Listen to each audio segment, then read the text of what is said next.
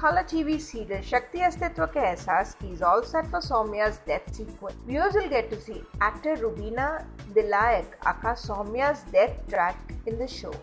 Actor Rubina Dilayak is shooting the death sequence for her show Shakti Astitva ke Ehsaas ki. So far we have seen that how Soumya leaves Harman and the family, where after Harman and Jasleen search for Soumya.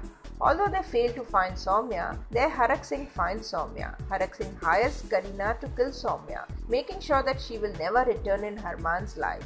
The goons kidnap Soumya, while when Kareena and her goons try to kill Soumya, Kareena reveals Soumya that hunted her to kill her.